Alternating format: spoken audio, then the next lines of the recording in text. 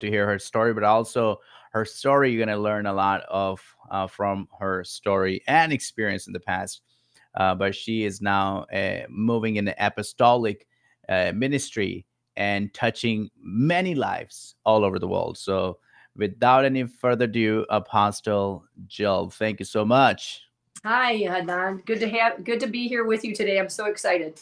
Absolutely. Take a moment and introduce yourself. I think I just scratched the surface right there, a little bit about you. Actually, God had commissioned me as an apostle. Actually, I do evangelism, health coaching, as well as mentoring women, deliverance ministry for 25 years, inner healing. So really, that was all about my testimony and my life. My heart is always about the harvest, so preparing a people in holiness and health and healing, for the harvest. And so that's been my mission and mandate. Actually, been a Christian for 30 years now, so I'm excited about being a part of the kingdom and training and equipping the saints and preparing them for the end time harvest. Very, very crucial. I appreciate it, for your heart for the kingdom. It's very much needed right now, uh, the harvest and going out and reaching out to people. But you have a phenomenal, I want to start with your, first of all, story. You have a phenomenal story that you can lead us into your testimony, to be specific, what I'm talking about here. So, here, over to you, Jill.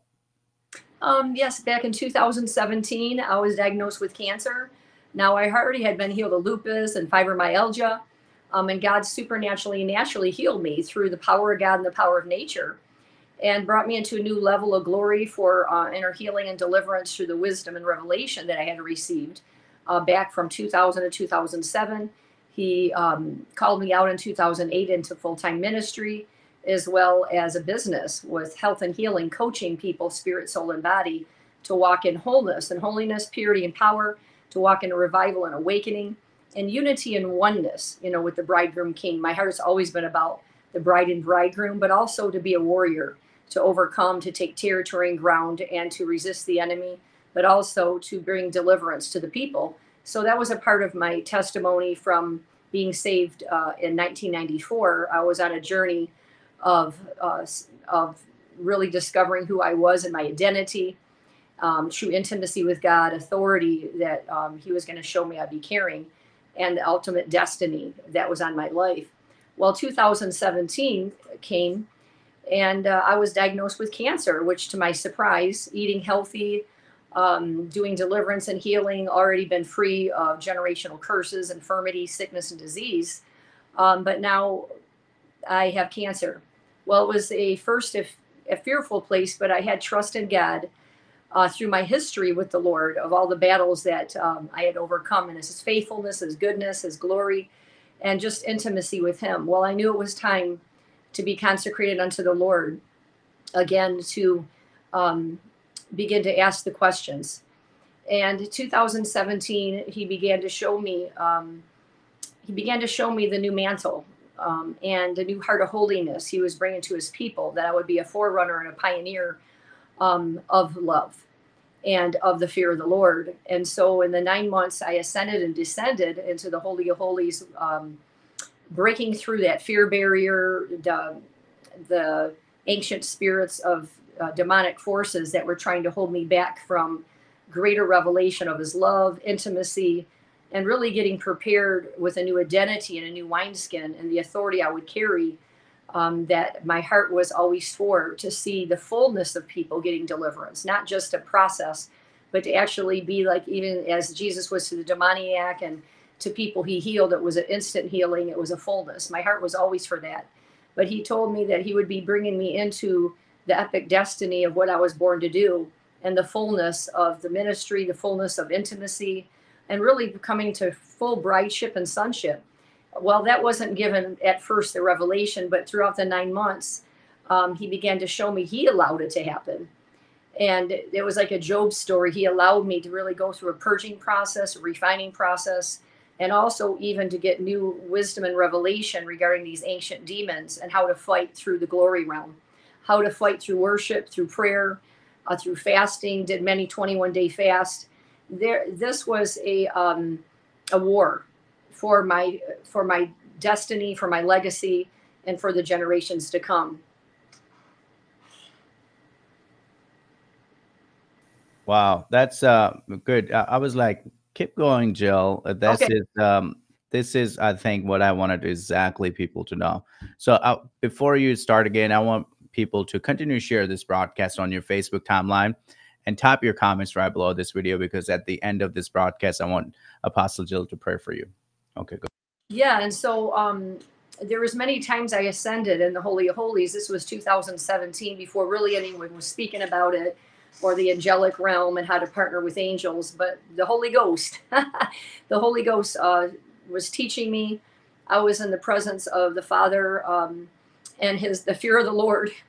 It's a terror of the Lord and the fear of the Lord. But in the fear of the Lord, you find the love of God.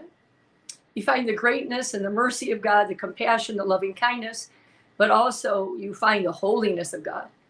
And then when I was in that place, I remember just feeling like my skin was coming off. And I lived a holy life, not outwardly, again, outwardly, yes, in my actions, my behaviors, my attitudes, but it was still the holiness of God that would expose every little sin and us being sinners. And God revealed to me my own encounters, my epiphanies, as Isaiah 6. I would be in that place, and he would be preparing me for the nations. He would be preparing my mouth, my heart. Now, again, it was already living a life of consecration, going through many journeys of glory to glory, faith to faith. But this would be the ultimate destiny of, he desired me to have Abba's heart. And he's doing that right now. The holiness of the remnant's heart. Father's holy, his heart is holy, Jesus is holy, his heart's holy, and the Holy Spirit. That the Holy Spirit, without having a personal relationship with the Holy Spirit, you can't walk in the fullness of the holiness that he desires for us. He's desiring to sanctify us, that we would consecrate ourselves into our hearts to be one mind, one heart, and one body with him and with one another. It's a oneness that it's so deep and intimate that your thoughts, your words, your actions, your behaviors, and attitudes all come in alignment with holiness. Now, we're not perfect, and we wonder, how can we obtain this holiness that Abba Father has in his heart, and Jesus and the Holy Spirit? This is where we're going to start seeing miracles. We're going to start seeing signs and wonders, because in this holiness of heart, as I ascended, I saw the Holy of Holies, the throne room. And I was watching a commissioning in 2019 as I ascended. But the Lord said, this is what you had came into in 2018. So I actually got to see it play out, even though I had encountered it. But I didn't have the full picture yet. And he showed me that the nations were aligned in this throne. And he was the Ancient of Days sitting on the throne. And I saw him from the shoulders down, and even his body just would reverberate. But it was a joyful celebration. It was a commissioning of the ancient mantle that his remnant would carry, because they'd gone through the fire of holiness. They'd gone through the fire of consecration and obedience, submission, surrender, yieldness, repentance, until they had an enlarged heart. He was more concerned for the heart than he was the mantle. Because now they were going to get his heart. Heart of mercy, heart of grace, a heart to bless those that curse them, pray for those who despitefully use them. And that blessed are the merciful, for they shall obtain mercy. It was the attitude of the Beatitudes. It was the mind of God, the thoughts of God, of Jesus. All of them became Father, Son, Holy Spirit. They became one. And they were all lined up. The nations were lined up. It was endless. But they had passed the test, coming through the fire of character, of the holiness, of the purity, of the righteousness, the justice, the mercy of God, that they went through a process of giving him even years their heart, now coming into the fullness of Abba's heart. And he showed me in the Holy of Holies, as I'm watching, that the sounds of heaven, it was a celebration that every frequency, every atom, every cell in the throne room was filled with sound and filled with songs of the remnant, but everyone sang a different song unto him, but it became the same sound, one sound. And it was such a celebration, a commissioning of the holiness of God. But it also was the ancient mantle of the ancients of the Old Testament, the ancients of the New Testament. He said these are those that actually gave the portals, the ancient gates, ancient altars, ancient wells. It was in them. There was a place of the King of Glory now coming into their body because they had the root systems uprooted, overthrown, destroyed. Now he was becoming one in them. And as I'm watching this happen, it was just flooring me of the revelation that had happened to me. But I was celebrating that all of a sudden, he again gets up from the throne, and all of a sudden I see in his hand, it looked like a scepter. And then he had me moving, like zooming in. He zoomed me in. And then all of a sudden, it was a branding iron. And it was really kind of modest branding iron, like it was rough looking. But it had 4 words on it, four letters, HOLY. And each letter was burning separately with fire. And all of a sudden, then he would go to the person in white, and he would brand their heart like this. Oh, holy. And they were marked holy, holiness unto the Lord, that no enemy could take them out now. It was like an Apostle Paul. It was like a Moses. It was like an ancient branding into the heart so deep that they had passed that. They would fulfill destiny, the high and holy calling of God. And that this burning, I could see it in the heart. And then he went to each one himself. He commissioned them himself. And he said that now they will have my new heart. And I saw when he was showing a heart that was just cut and opened. And it was not a natural heart. It was supernatural. It was his heart that he was putting in them, marked holy, that they now have the heart of mercy, heart of loving kindness, grace, a heart, such this huge heart of justice. And every heart that he has was going into them. And it was Jesus' character. It was his heart of holiness, like John 17, they became one. And it was so beautiful that now their heart was cleaned out of everything that they had gone through, maybe the offense, bitterness, anger, resentment, jealousy, envy, strife, and even where the enemy had brought witchcraft in people's hearts, whatever the enemy had done, like these things are gone. And this marking made them holy and commissioned them in the earth as ancient. And as I seen the ancient marking, it was as if God's saying, they're mine.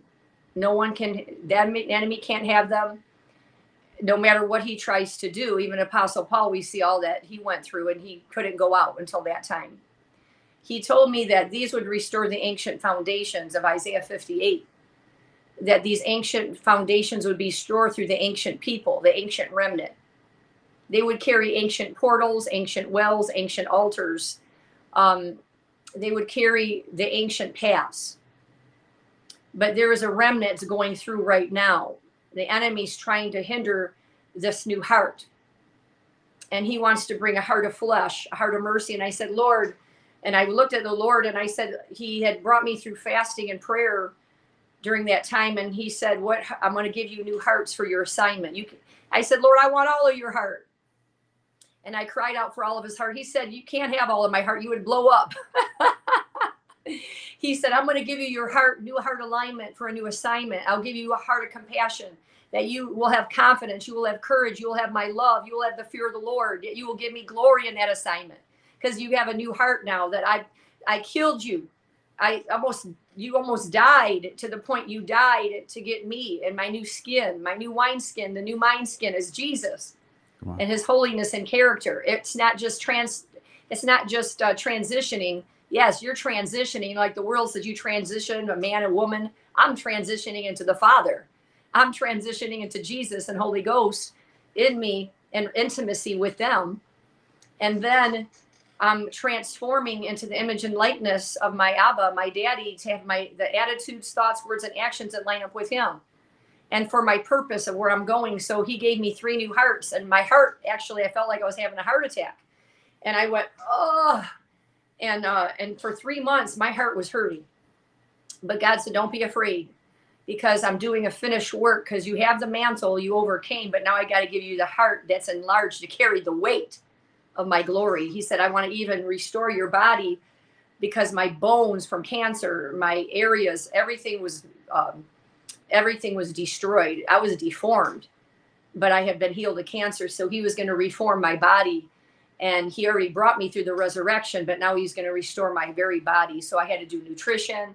I had to do health. I had to do exercise. So in other words, I had to, he reformed my body and recreated it so I can carry this new heart, this new mantle of glory for my assignments with the attitude of the Beatitudes. Again, I'm not perfect, but the work is he did the work in me. Now I just have to maintain it by guarding my heart and just setting my face like a flint and not being distracted by the world, the news, and all. I pray for it all. But my holy calling, my purpose, because nations are connected to it, even Arab nations that I minister to, and the brokenness of broken people, that people can't get help. So I'm excited. I see manifestations of it, but I know this is a season. It's been 7 years now, and I'm ready to blow up God's love and his mercy and grace, and that revival, refreshing rivers flow, open heavens, portals, angels, that there's such a freedom of love, like heaven on earth, that culture. And that's what I want to bring through dancing, through worship, through the preaching of God's word, but loving people and bringing them into that mercy and that grace. And my story about mercy is that God gave me a new heart from some situations I'm still dealing with and waiting for. So it's been about 12 years. But God gave me mercy for my enemies. He gave me mercy to enough that I would say, if they called me, I would say, I can help heal you because of what I carry now. Come I can on. heal you and deliver you from the worst spirits, demons, whatever you're carrying that you're doing to other people to hurt them because of your insecurity, your pain. I'm here to bring you to the Father's heart. This is what you can receive and have, because I don't want you to go to hell, and I want you to receive your fullness of your destiny and why you're here. So God gave me that grace as he does. He's always rejected. He's always seems to be abandoned, right? And people talking about him, but he's still loving the people that are, he says, forgive them for they not know what they're doing in his last breath. He continues to forgive and forget, but they have to repent and receive the mercy of God. And he's there 24/7, no matter what people have done, what they've said. He's not in offense. He's not in bitterness or anger. Of course he can't, but it's that mercy that God's given us, that new heart. It's a holy heart, but it's a merciful heart. And we have to know that there's boundaries. Yes, there's, things we need to do, but the Lord says you pray for your enemies and you bless those that curse you. This is the real heart of the Beatitudes. And a lot of people want to be blessed, but blessed is when you're going to get the heart of the Beatitudes. And then I believe Jabez prayer, enlarge your heart first before you can enlarge your territory. Absolutely. And Jill, I want to add into that. I love about the heart, posture being right. I mean, I've been preaching all over and and sharing that, like, if your heart is right with God, everything's gonna fall in the right place, right? So it's about the heart. If your heart is far away from God, then it's gonna be very tough. Hallelujah. Hallelujah. I'm glad you're speaking that. And that's my heart for the body of Christ, his heart. And a lot of times the heart's overlooked because the heart's intimate. The heart is, there's surrendering, you're yielding. You have to let go of your pride and your ministry. Everything has to be given to him, where his heart is first, and you're become that bride, and Jesus is your husband. There's such a reverence, and there's such a fear of the Lord. and the love of God, that you protect that heart, and you don't want ministry to get in the way, strife, offense to get in the way, because you want to be able to see him. The pure in heart shall see God. And I got to see him. I got to taste him. I got to touch him. And I got to be one with him, because we are made for love. We are here for love. And that love is what's going to compel us, and it's going to give us the compassion, the mercy to keep going and not give up, and not to fear man, because in the love of God is the fear of God. Come So I on. experienced the fear of the Lord, and I would not want to ever take his glory, because what I've seen and heard, I'm here, healed of cancer, healed of a 7-headed dragon that was attacking me, spirit of death, spirit of legion, spirit, all these spirits. I'm going to be writing my book, and my husband and I love one. My husband and I stayed in unity. The body of Christ that was in my, like David and the mighty men, stayed in unity. And we kept loving, and we kept moving and advancing forward to overcome in the love of God, because there was a lot of trauma, and there's a lot of things blowing up every day. But you had to keep that place of love and unity and peace and honoring each other and gracing each other and forgiving each other through the whole process, because a lot of things are said and done. But I want to tell you, God's love won for me. My husband's love won for me. And the body of Christ that came together for me. And we stayed together in unity of one heart and one mind. And the victory, woo, glory. Thanks be unto God who gives us the victory. And he called me, he said, Jill, your new name is Victory. And he said, your name is Victory. And thanks be unto God who gives me the victory through our Lord Jesus Christ. And he said, I give you the keys of death, hell, and the grave now. In other words, a new level of authority. But because the victory, the Lord said that Jehovah Nisi, my name is Victory, and you're going to bring victory to the body of Christ. You're going to bring hope and healing, and you're going to prepare and equip a people with the heart of God so they can carry the ancient mantle of God. And it's Abba's mantle. It's not no other man's mantle. Come I on. don't know what this looks like. I don't know how it's going to manifest, but I've seen it a little bit, and I keep on saying, Lord, I'm just going to go low with you. It's in me. I'm not striving for anything. It's already in me. He's just going to manifest it by his grace, by his mercy, and by his love. Wonderful. And I just feel that the Lord is now releasing a mantle, right, on the earth and so many people. Could you talk about that? On upon people, and God is doing something new, and revival is coming. Yes, and I believe that it starts again. Revival has to start with us. We Yes. can't sustain revival if we're not revived. So God's reviving hearts, refreshing hearts through our repentance, our first love, coming back to him, and even greater love of value, appreciation, and honor. There's a level of honor that we have to honor the Lord. How we love him is obeying him and honoring his word, honoring his leaders, honoring his communion. We honor the things he's given us that are called holy and sacred. So there's a place of what's happening in us that as a group or a tribe or a movement come together as they worship him in spirit and in truth. And as they begin to walk in truth and begin to surrender and repent and die to self so they can live and actually be living, not Christ, it's not I that live, but Christ that liveth in me.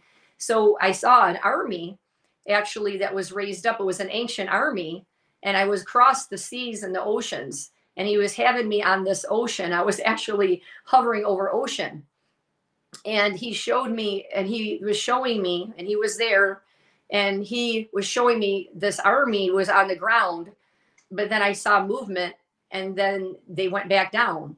Then I saw movement again, and then they went back down, and this happened like 7 times.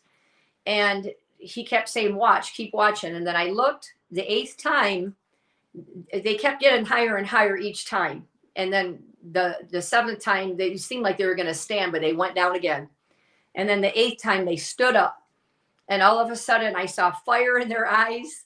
I saw their heart enlarged. I saw this armor on them and mantle on them that I've never seen before in anything that we've seen. And all I can say is that it brought everyone in this march like a cadence. And it wasn't about them, it wasn't about ministry, it was about him. And they were the army of the Lord that had been prepared in the fire of the Lord that he branded and commissioned. But now they're all in a cadence, thousands of them, and they were all in tune and timing and step. Like I can't explain it, but like the China army, you'll see how they're just so face like a flint and they're walking. But this was even greater than that. It was supernatural, and they didn't really their faces, they were unique to be different, but they were like Jesus, and they became Jesus, but it was they're still their self personality. And he said, "This is what I'm looking for revival. I'm looking for them going through the fire, and I'm going to manifest and demonstrate my glory. That even the glory is going to bring mass deliverance, mass healing because of what they carry. So it's not going to take years to cast out devils, heal the sick." But it was the glory realm coming to heal mental illness, deliver people from homosexuality. It was delivering people from cancer and addictions of these ancient root systems that no one could get out because we hadn't had the glory and the authority and the ancient that we pressed through, we've walked through and gone through to actually carry this higher realm to deliver people. And he said, I'm raising up a remnant that is crying out for holiness and purity and fulfillment of and fullness of his love, that they have no agendas but God. And that's that remnant being raised up right now, that all they want to be is in the glory of his presence. And they're going to move from the glory and manifest and demonstrate this revival and deliverance and healing. And where God is going to have to God will maintain it through the actual people that are carrying the revival. So it's not going to go like 5 months, 8 months, because the people are prepared now. And there's leaders of glory that are apostles that are going to lead these glory movements, and they are fire. Yes. And training and equipping the people with them with a fivefold ministry, that those fivefold ministries actually carrying this mantle and remnant. But it's because of the heart. He said, he said, the heart is greater than the mantle. As much as I seen this mantle, I'm still unpacking it. But it's the heart that I always say, Lord, I'm safe just to be in your heart. I'm safe to stay humble. I'm safe to continue to love those that curse me or persecute me or jealous of me. I want my heart to continue to be merciful. And that mantle won't leave me, but I want to operate and manifest. And how it operates and manifests is through the love of God, through the holiness of God, through the purity. And we're going to see that. So that's, I believe, the like a formula, if you may say, for the revival to be released and then be maintained and sustained till he comes. Come on. I love it. Hallelujah. You got me excited right now. Thank you, Jesus. Well, I want to say thank you, Jill, for being on this broadcast. And I was just enjoying it. I did not much interjected it because I was just really, I'm just going to leave you alone and have you share this because this is very crucial right now. What was on your heart? And I think that this is very timely, the remnant, the revival, the manifestation. This is phenomenal. Then you share your story. I'm just so thrilled. I want to encourage people, if you want to hear more of Jill, you can go to her Facebook, Jill Janiec. Is that correct, your last name? Yes, and I actually have a new YouTube channel too called Healing for All Nations, Jill Janiec, and my Facebook. Yes, Jill Janiec. Check out the YouTube as well. And I'm telling you, I want Jill to continue to record these kind of programs. I'm going to talk to you, Jill, afterward on that, because I'd really sense that God is taking you higher and deeper in him to do the exploits for him.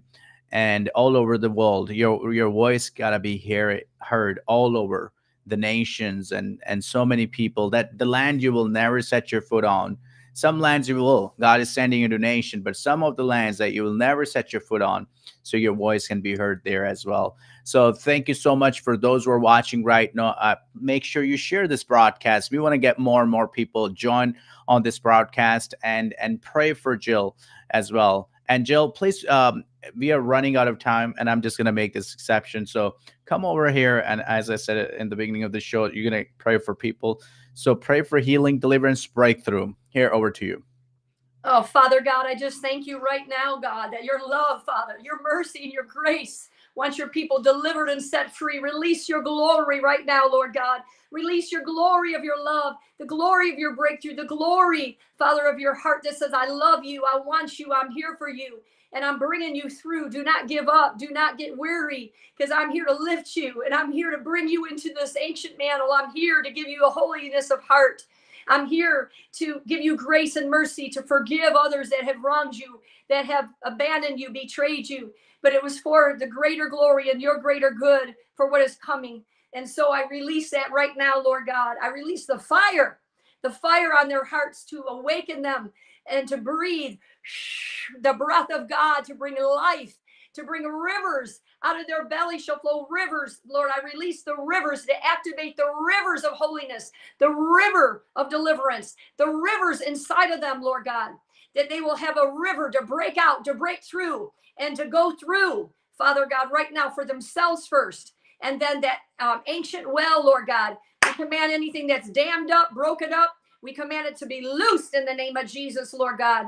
And we thank you, Lord God, that they're coming into their new identity, their new destiny, authority. But also, Lord, let them seek your face, for you're jealous for them. You want them, Lord. You want to be one with them. Lord, you want to be the bride and the bridegroom, a father and a sonship.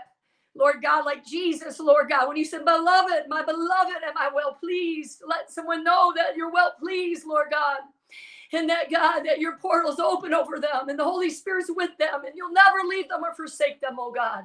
And we thank you, Lord God. There's joy coming in the morning. There's celebration. There's commissioning. There's electric joy that even struck me in the Holy of Holies, Lord, that healed me from cancer. That's another testimony.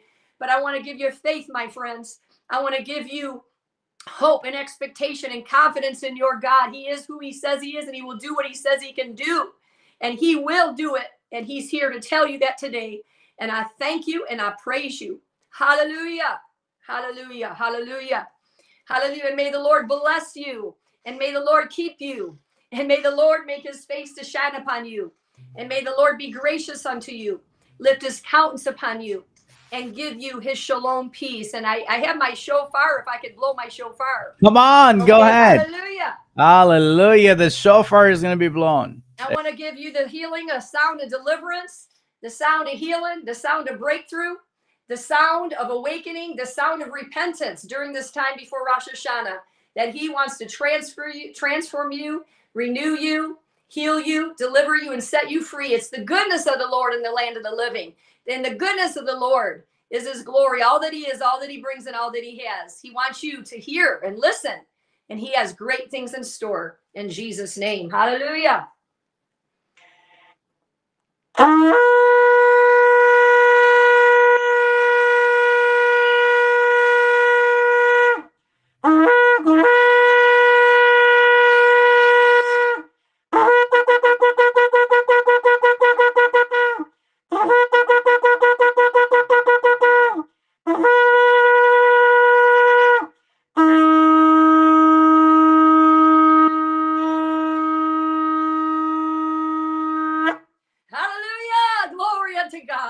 Hosanna. Thank you, Jesus. I pray and honor you, Lord, and worship you. Oh, the breaker Glorify you. anointing to break every shackle, every chain, every stronghold, every prison door, the vibration, the sound of God, the voice of Thank God, you, call you Shandara. up into the secret place, call you up hither.